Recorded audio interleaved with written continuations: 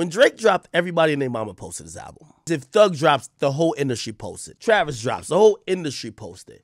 YoungBoy dropped, and it was not that many. You might say, well, YoungBoy don't f with nobody, and that's true. YoungBoy in the last year has been on collabs with Future, Migos, Nicki Minaj. Did all of them post his album? Did they show the support? I think that YoungBoy was used in a good capacity for other artists when they needed singles. It kind of shows me how cliquey the industry is. If you're a part of the clique, they basically you out. But if you're not really that cliquey with everybody, they act like and he was rapping. After starting his career at 14 with a microphone that he purchased from a Louisiana Walmart, YoungBoy has gone from strength to strength, over time becoming one of the most successful and fiercely adored artists of his generation. Along the way, he's racked up 5 #1s and plenty of platinum certified projects. Given his accolades, a hip-hop layman will be forgiven for thinking that YoungBoy's journey to achieve such success had come through being a manufactured product, fresh off the major label assembly line. But in fact, it's come in spite of his fractious relationship with his label, Atlantic. And after signing to the world-famous conglomerate in 2017, YoungBoy quickly returned to doing what he did best and continued to build the hype in preparation for his first studio album until Death Called My Name in 2018. But by the time he was gearing up to release his sophomore project, Top, in September 2020, any hopes of a harmonious relationship between them had all but disintegrated. After having his attempts to buy his masters rejected, in spite of the fact that he offered his next 4 albums for free, YoungBoy would begin to express his displeasure with the label at every opportunity.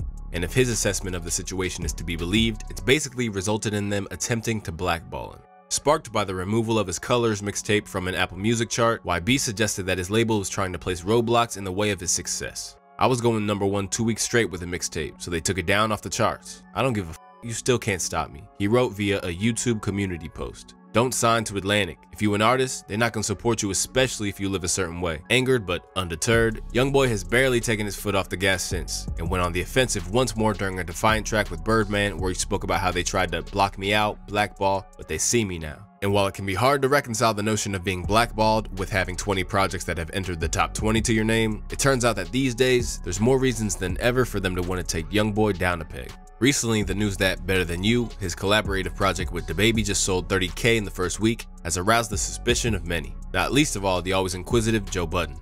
YoungBoy being a part of anything to sell 30,000 week 1 looks fishy. I know what he do. And I know what he just finished doing. He just finished beating Drake for the #1 album. Then he was tied. He was close for the next 5 weeks. You know what he do on YouTube. You know what he do. He run the numbers up. They're supposed to get 2.5 million. Because you would assume that this goes. And then YoungBoy just pops up saying, y'all, Atlantic. And now magically, beating Drake, that. It looks like there's no support there. Absolutely. No, see, it looked like more than that. It looked like this is stepped on.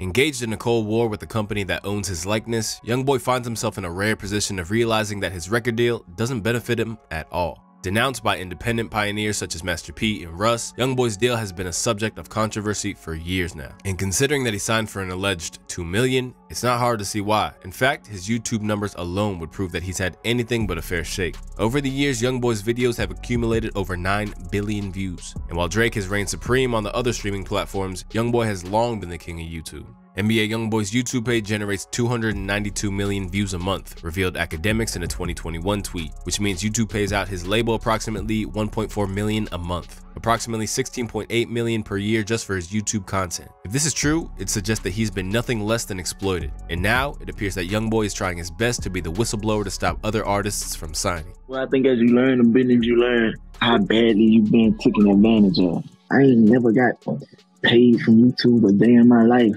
Make all the money off my YouTube and then give me a small percentage out my all that slavery, son. But you know that's what we signed up for, business. Although he acknowledged that his own youthful naivety and eagerness to sign to a label helped to create the problem, YoungBoy's public campaign to get artists to refuse to sign to Atlantic has likely made him public enemy #1 in their headquarters. However, it's notable that rather than release this unruly employee as they would with anyone working behind a desk, they've tried everything to hold on to him. In a clear-cut example of why it'd be in their interest to kill his momentum, Academics, who is one of the few media figures that YoungBoy talks to at this point, believes that they're now making a concerted effort to clip his commercial wings.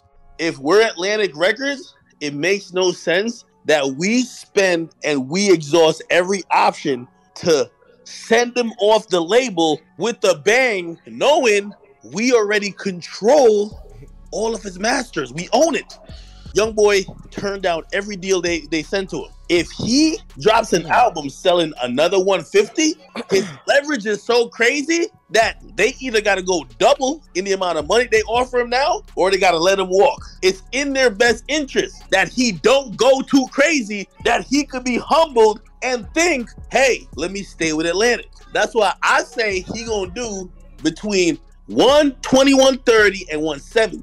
Atlantic don't want him to be independent. Trust me. Although it seems plausible that Atlantic are looking to smother his hype in fear of losing out on the profits, it should be noted that they don't account for the total sum of the industry. Adamant that the boardrooms will never back him if he doesn't live a certain way, YoungBoy has also created a rod for his own back with an unsavory beef that pits him against a fellow heavyweight in the game. In recent times, YoungBoy's taken up the mantle from his Never Broke Again signee Quando Rondo in order to feud with Lil Durk and the OTF crew. And in recent tracks, he's even slandered the memory of the late King Von, whom Quando's friend, Lil Tim, is widely believed to be responsible for the death of at every opportunity. Unsurprisingly, devoting any energy into besmirching the name of a dead man isn't exactly going to appease corporate higher-ups. However, the other wrinkle comes from the fact that while YoungBoy is a notoriously insular artist who rarely does a feature or allows for guest appearances on his mixtapes, Durk literally works with everybody. As a result, many people believe that when given the choice of which bridge to burn, artists have sided with Durkio. You got him and Quando and a lot with Durk. You gotta be a certain type of artist to be able to just be in the middle. If you kicking it like your brother, so in a situation, stand on that. I feel like if it's me, don't be in my face with all that. Like, and then be with a who you know killed my boy. Keep your over there. We ain't doing that. While being ensnared by street politics is one thing, it seems that much of the broader musical community are distancing themselves from YoungBoy's side too. And in the estimations of academics, it appears that the King Von situation has made public support for YoungBoy a dangerous proposition. When Drake dropped, everybody and their mama posted his album. If Thug drops, the whole industry posted. Travis drops, the whole industry posted. YoungBoy dropped, and it was not that many. I think that YoungBoy was used in a good capacity for other artists when they needed singles. Did they reciprocate? It kind of shows me how cliquey the industry is. If you're a part of the clique, they basically you out. You're then spread thin to save everybody's career and give everybody a moment. But if you're not really that cliquey with everybody, they act like ain't even rap. I'm wondering if the latest situation with Quando Rondo may affect people showing love, especially industry dudes. Durk is on fire right now. Durk was following YoungBoy, unfollowed him as soon as his page came back up. I'm wondering if that affects anything. I was told Quando Rondo wasn't getting industry support, and it's kind of a reliable source, because if certain entities or people support him in the industry, it would mean they're going against the other side.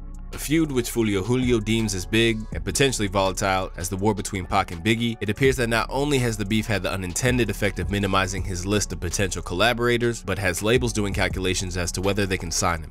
Prone to laying out menacing messages to his enemies and money, YoungBoy's also facing a potential 7 years behind bars at the moment. As a result, there's every chance that if he was even slightly less successful, then he'd be seen as damaged goods. But with the exception of the DaBaby debacle, all signs suggest that even if the industry tries to stifle him, the people won't. In October of last year, YoungBoy joined the illustrious ranks of Tupac and Lil Wayne to become the third man to score a #1 album from behind bars, once again with very little promotion from Atlantic. Respected among his peers that exist beyond the street sphere, it's also been reported that new music with a fully fledged pop star in Lil Nas X could be on the way. Meanwhile, one of the culture's most uncompromising innovators has been doing his part to let the world know that YoungBoy is simply misunderstood. Sending love to NBA YoungBoy, man, for real. He's such a sweetheart, dude. Like, we kicked it a few times. Like, that is a sweet person, bro. Like, think he's just evil. Like, no, he's like fun. Similarly co-signed by Childish Gambino, who showed his solidarity with YoungBoy by changing his Twitter profile to the embattled rapper, NBA has no shortage of powerful admirers. And even if his own label might be doing their utmost to suppress him and create the illusion of downturn in fortunes, it hasn't stopped him from earning his first Grammy nomination with his Tyler collab, What's Your Name? Regarded as such a surefire hitmaker, his reputation now precedes him to such a degree that his features reportedly command a price tag of over $300,000. And while this may seem like a lot, it'd be hard to argue with the data behind it. As of February, he'd surpassed both Future and Mr. Platinum with no features himself, J. Cole, in terms of quantity of the RIAA certifications. And even more impressively, he's done it while being 18 years their junior. Left in a unique position where he's both in turmoil and thriving at the exact same time, YoungBoy's brand may be toxic, but that doesn't mean for 1 second that it isn't financially profitable. Set to become a free agent, YoungBoy has a chance to cast off the shackles of major label intervention and set a new benchmark for independent artists. So long as his prolific workload is sustained and the fans stay as rabidly behind him as ever, then there's every chance that, blackballed or not, NBA YoungBoy can't be stopped.